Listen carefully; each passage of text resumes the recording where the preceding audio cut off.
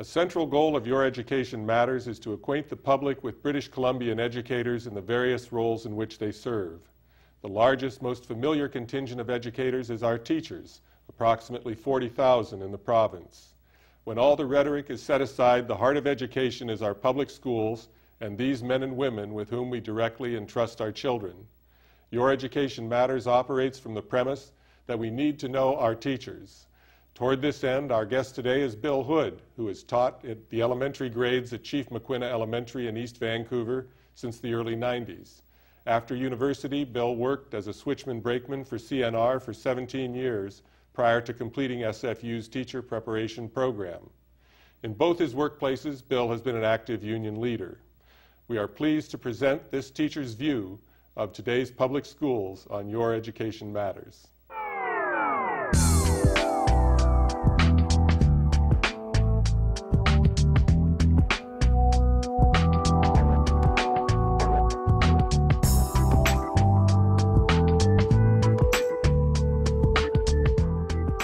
One of the goals of our program is not only for people to get to meet the people who we call educators in our society, but to get to understand better the career profiles that led them to where they are in education. And you as a teacher have a little bit of an unusual story to tell, so I wondered if you'd start the program by explaining to us how you found your way into the classroom. Well, when I was in high school, one of the things that was on the possible list of careers that I was going to pursue was education. And when I got to university, I ended up getting a degree in psychology. And so I was hoping that I would be just at the top of the curve of being a high school psychology teacher. Unfortunately, the school system didn't quite work out that way. And so, and because my mother had been a teacher, I had always been interested in those kinds of things. So initially you wanted to be a secondary teacher. Yeah, I actually thought that because of who I was as a person, I would be better talking about more complicated ideas. Those were the things that were most interesting to me, and I was worried that for young children, I wouldn't be able to give them the things that they needed. And actually, it was only because of some coincidences through my working career on the CNR and the fact that my daughter was in grade 5. And I was feeling reasonably comfortable talking to her and her friends that she convinced me that I would be okay. And so.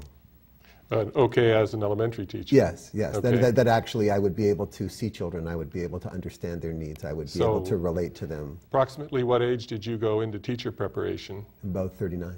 Okay, and were there ups and downs about changing careers at that point in life? Did you feel welcome in the teacher preparation program? Did you fit in? I felt absolutely welcome. Actually, the first time I tried, I hadn't had enough background in current education practice, and so I was fortunate that the school my daughter was going to in East Vancouver allowed me to come in and volunteer.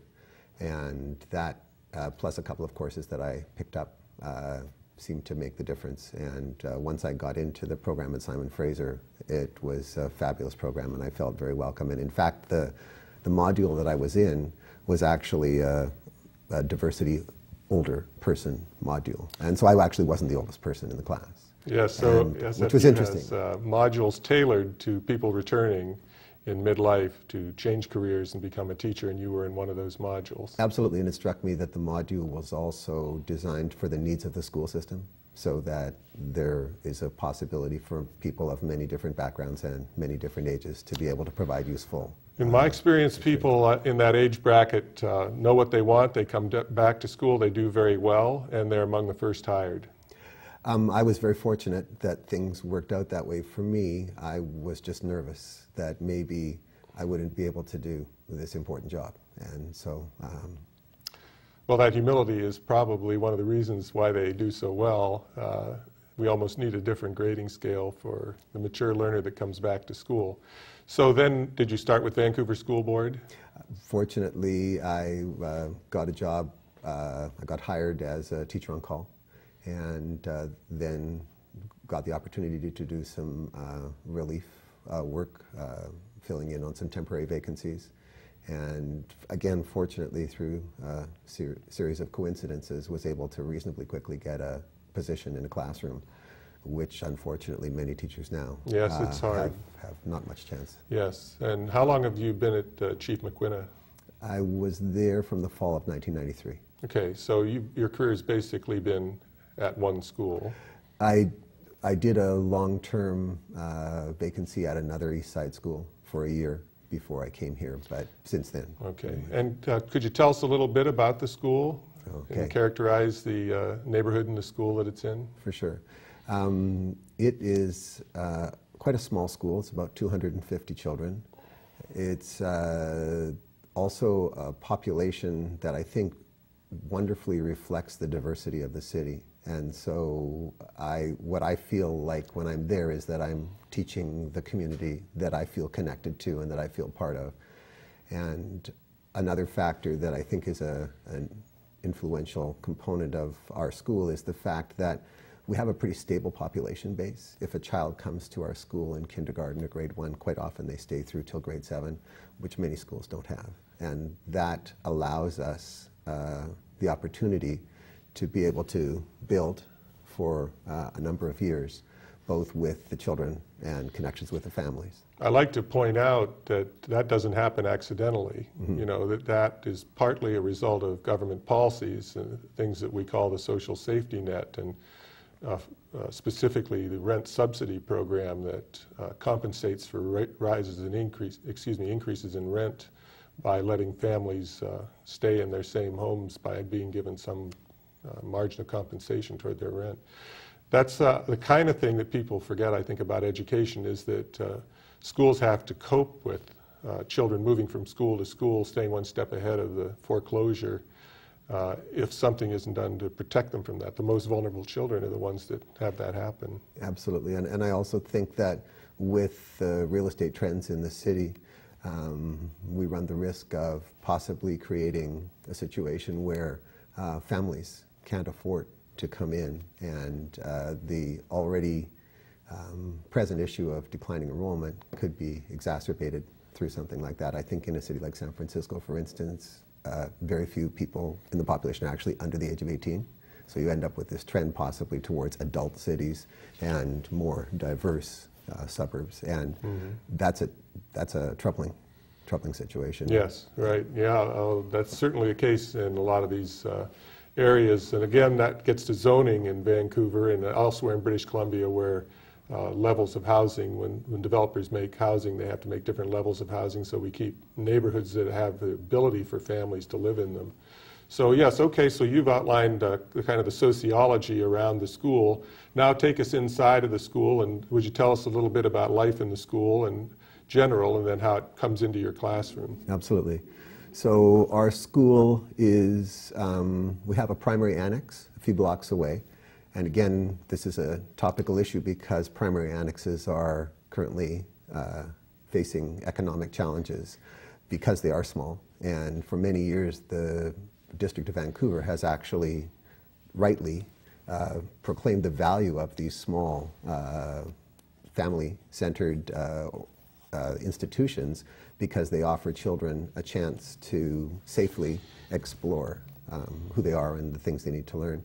So our school has, the actual school I'm in, has a small primary component, and then from grade 4 on, 2 classes, grade 4, grade 5, grade 6, and grade 7.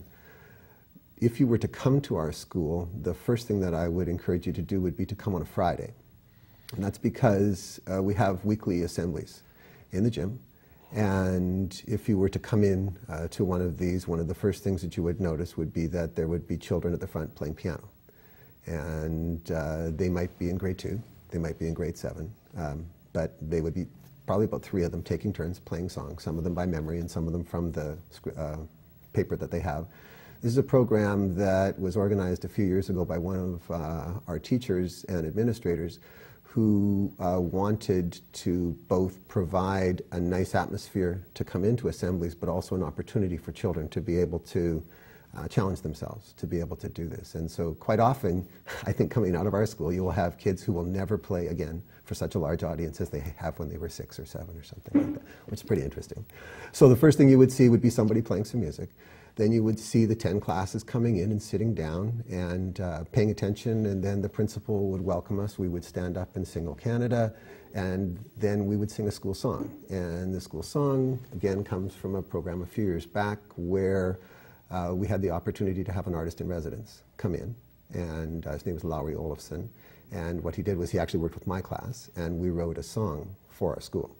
And the song is called Speak Up. And it's about how it's challenging, but very important to speak up, and that we all have to find our voice. And so we start our assemblies with that song. And then in the assembly, the principal will essentially tell us what's new. And so it will be achievements of students, it will be interesting information, it will be what time of year it is, it's something that's coming up. And the reason I go on a little bit is it's actually like eating dinner together as a school.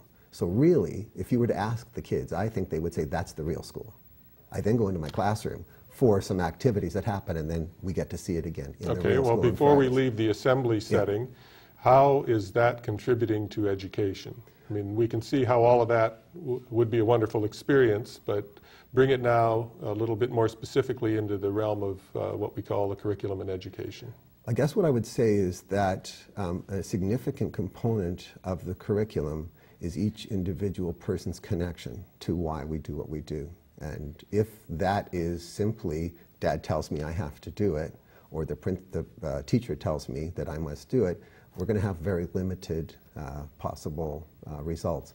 Whereas if it's because we are a community, and I am part of that community, and I feel respected and I feel valued, then it puts a context into why I do what I do. So for instance, when the grade 7s stand up and do something, make a presentation, read some poetry, and the kindergartens watch that, they know that that will be them in a few years. And so when they think about the work they're doing, they have in their brain in a way that we couldn't possibly encourage them to have other than through this direct personal experience, the drive and the motivation and the understanding of what actually learning is about. So words like meaning and motivation come to my mind listening to what you have to say, and as I reflect on my own experience in schools and education, I think, you know, if you solve the motivation problem, you've really solved everything. It's a huge component. As human beings have tremendous capacity to learn if Absolutely. they're motivated to learn. So you're giving meaning, you're showing why a kid would want to attend to things and learn, and you're also providing motivation. They can see themselves someday being the person up in front. Also, if you have an important message for whatever particular reason, you can say it one time and everybody hears it the same. And again, it's another opportunity for them to demonstrate. Invariably, when people come into our school, they comment on how polite, how focused, how responsible the students are. And we talk about being respectful of yourself, respectful of others, and respectful of this place, as many schools So do. you're also teaching a whole set of social skills. Absolutely, but they get to demonstrate that they can do this. And again, the more real-life situations, I think this is true in all aspects of education, the more real-life situations you can connect the learning to, the more it becomes richer and So the more you're it teaching the becomes things important. in a concrete fashion, Absolutely. not an abstract fashion and behaviorally, rather than just cognitively. For sure. And also, it means that after 20 minutes, it's about how long it is, when they go back to class, everybody pretty much feels better, feels more proud, and feels more prepared to take on the things of the day. And so therefore, if I've had a bad morning and I come to school and I see the kindergarten kids stand up and take a risk and do something very successfully, I feel better as a person. So it also cultures the affective or emotional climate of things. Absolutely. Okay. Thank you, For Bill. sure. No problem. We'll be back in a moment.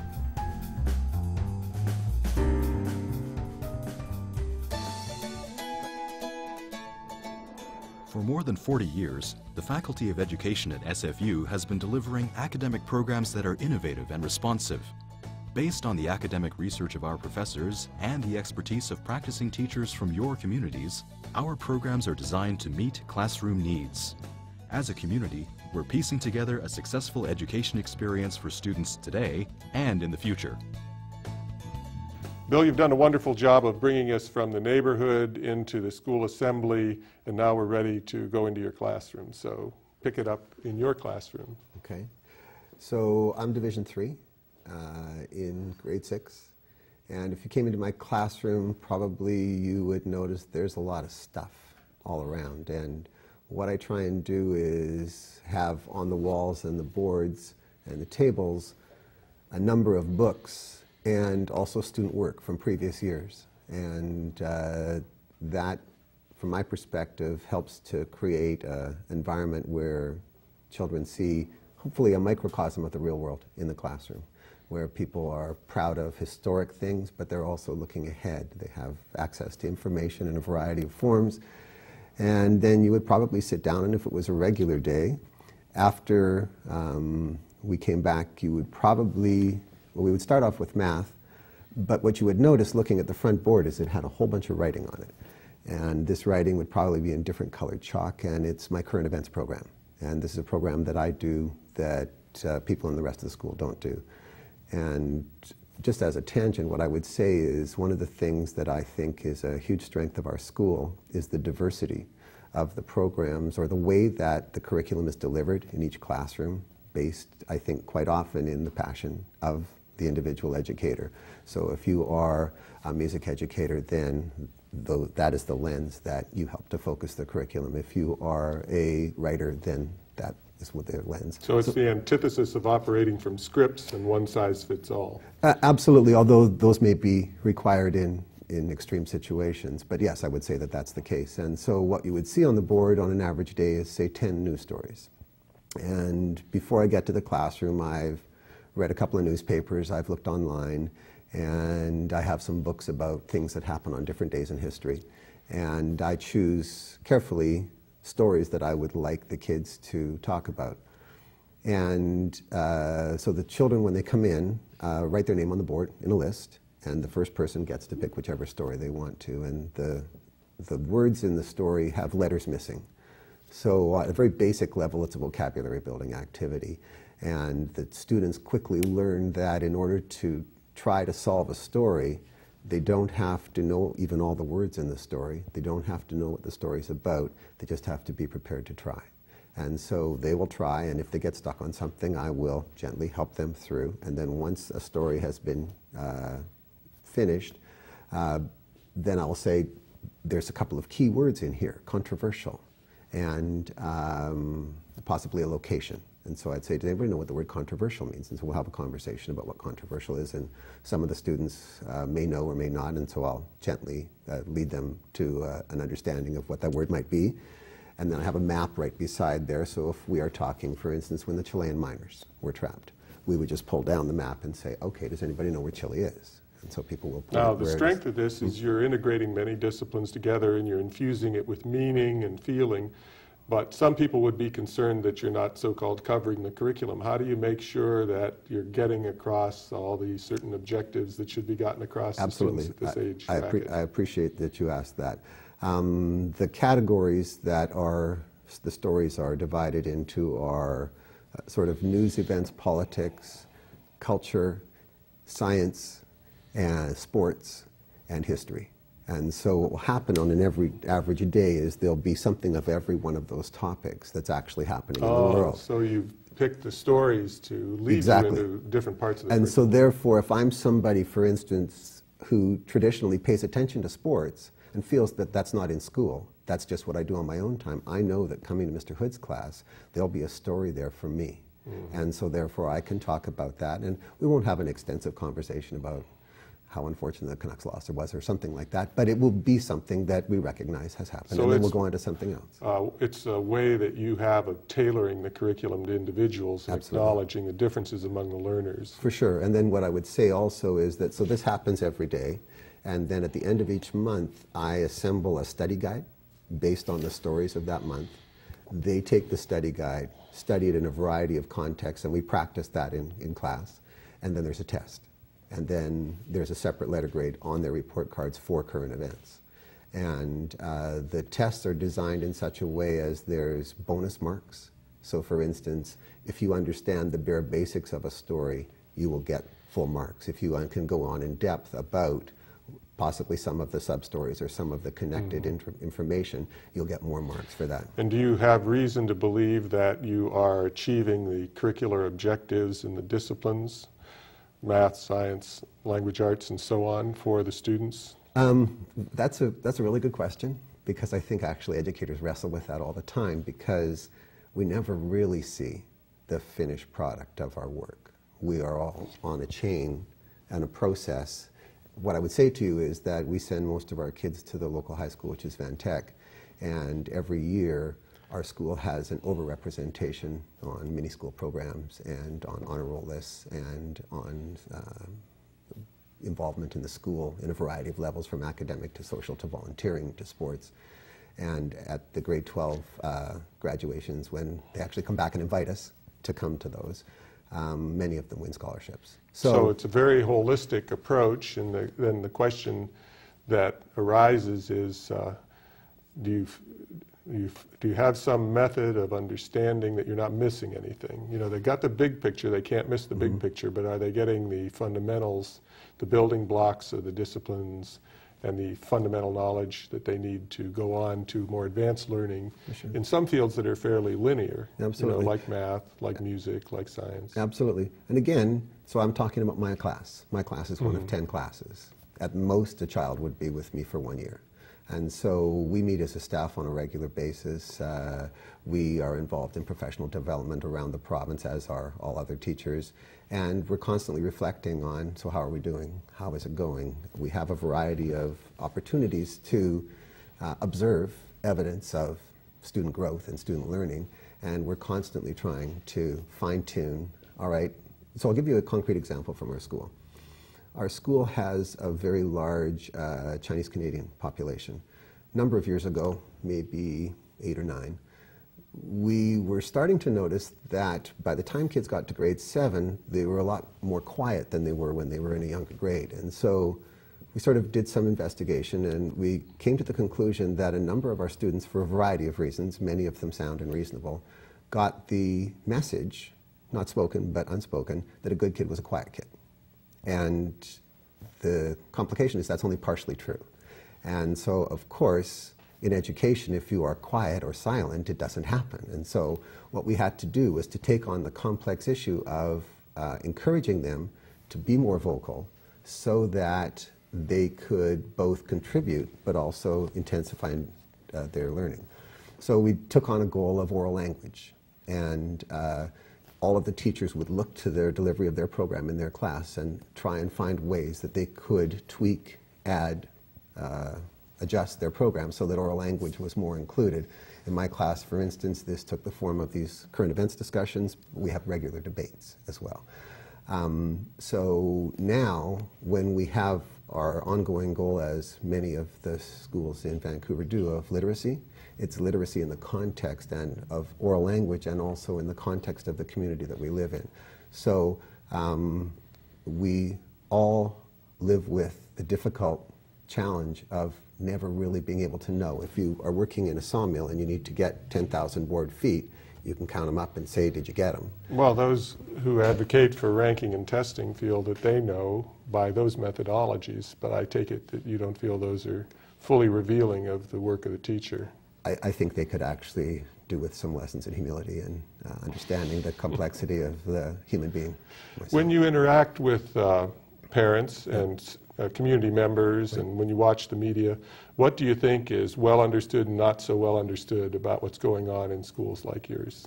A very interesting comment that I got a few years ago from an administrator who's a fabulous guy, was that the untold truth is that virtually every parent feels that their school is great and that their kid's teacher is great. It's just all those other schools and all those other teachers that are problems. And so you have this situation where, because we don't really have an ongoing facilitated public discussion about public education and our goals and the involvement of many different institutions and many different people, that people don't get to hear that and they don't get to see that. It doesn't mean it's not true, it just means we don't have a way of knowing that. And so that also is not really as good a news story as a fire engine and a car crash and somebody being convicted of bribery or something like that. Well, also I mentioned in the introduction that you've been an active union member throughout your career, in both careers that you've had. Do you feel that the BCTF is well understood, accurately understood by the public? If not, how is it not understood? I think that the BCTF, our news media and the way that we understand stories in our world, it's very difficult to tell a multidimensional, complex story, and people are more interested in what they think is a clear story, but really is only a small piece, whether it's a test or whether it's a 30-second soundbite. And so I think that people tend to misunderstand the BCTF as this monolithic organization that basically whips people into shape and gives them an agenda and tells them, here's your marching orders, go out and do this. As opposed to, imagine your family. I mean, I don't know a single family that would be run that way, even the one with most challenges, right? And so therefore what it is it's a group of seriously dedicated professionals who care very passionately about their work, who come together on a regular basis to talk about how can we make it better? What exactly do we want? How do we proceed? So I think the thing that would be best added to a person's understanding of the BCTF would be to see it as an ongoing discussion, a series of ongoing discussions where, newsflash, there's a diversity of opinion, just like in the rest of the world, where there are people who care more particularly about one particular issue than something else. Again, newsflash, that's in the rest of the world.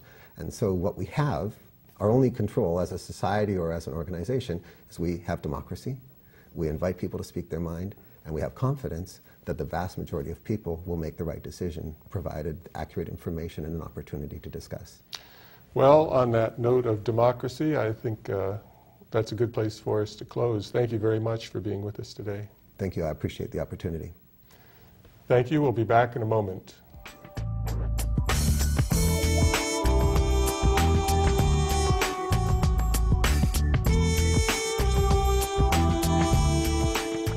Wouldn't you agree that it is critical whom a society puts forward as its teachers? After the home, the school is the great personal, interactive influence on children and youth. This influence carries far beyond the transmission of knowledge.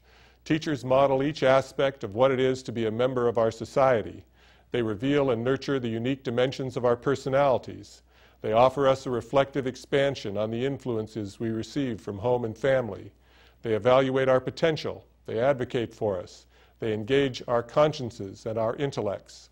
From time to time on Your Education Matters, we offer a platform to representative British Columbian teachers. We encourage you to look deeply at the character and ideas of these men and women. After all the political controversy and media noise about education, this fact remains. British Columbia selects its teachers and entrusts them to make a better society through their work with our children.